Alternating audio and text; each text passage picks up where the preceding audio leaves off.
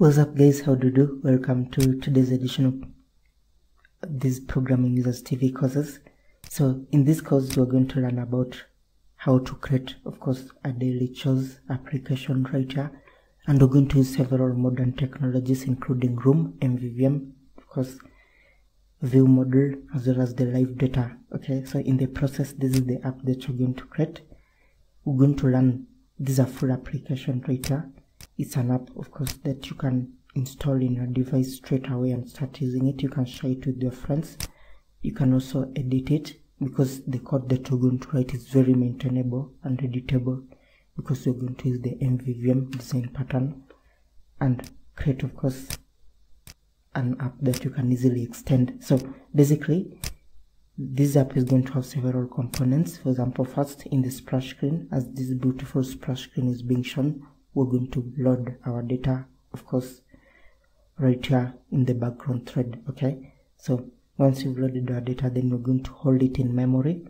Then, of course, we're going to filter based on the date. So you can see this app we are able to filter. So this is a productivity application, meaning that you can use the app to, of course, plan your day to day, of course, for 122 days at least. Okay, now that is extendable, but you can see, for example, you can plan all the way up to November. So you can plan day by day right here, and of course, okay, so you can come right here. If I come back to today, then it brings us to the date today. So it's able to automatically recognize the date. So if, for example, today is 14th, it will automatically select 14th if it is 15th. Okay, so this is it right here. So basically, you can also go back and view, of course, the other dates.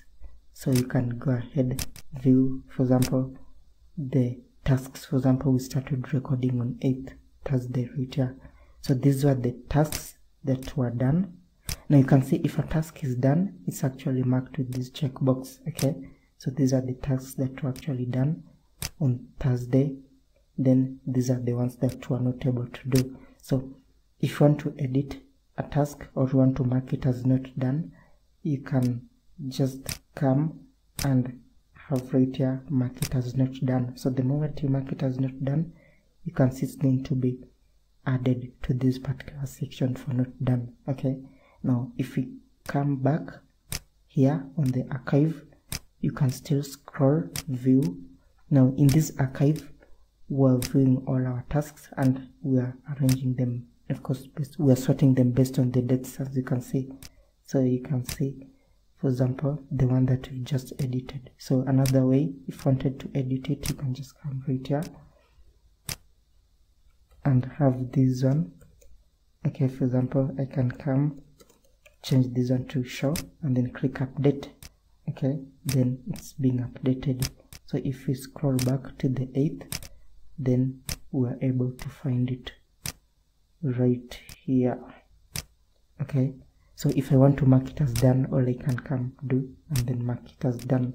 So basically, this is a productivity app. It allows you to plan, of course, your day-to-day, daily. Okay, you can edit the past dates. You can also, of course, add, of course, the chores that you're going to perform, of course, in the future. So for example, if you want to go back to the Saturday, you can just come to Saturday. No, this one is already done. So if you want to go back to the next Saturday, all we need to do is to scroll to Saturday, and then we come right here, watch some spots. So this is the task that you're going to perform on that particular day right here. Okay, so if we want to go to the Sunday, we can come and then add another chore right here, something like this. Okay, so you can keep. Okay, so you can see basically with the app, you are able to plan your days day by day, and then you are able to analyze. For example, so far we've already done 3 tasks and we're yet to do these other 6. So if I want to mark a task as done, all I need to come, click it and mark it as done. Okay, now not only can we do that one, but if I click, we can also clone. Okay, so if you want to clone, we can come and then just click clone. So cloning an item basically means that you create another copy. So like in this case, you can see we have 2 copies of this one, so I can then come, and then if I want to delete this one or mark it as not done, I can come mark it as done.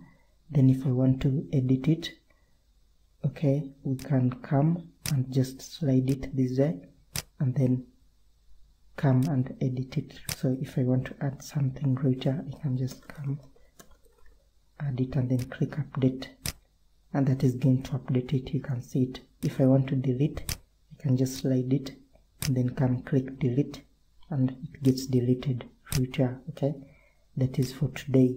So you can take note from this one. If you move to another day, then the today is being shown for us, which allow us to come back, of course, to today right here. Okay, so this is a very important app because this is an app that you can use straight away in your phone. You can share it with friends.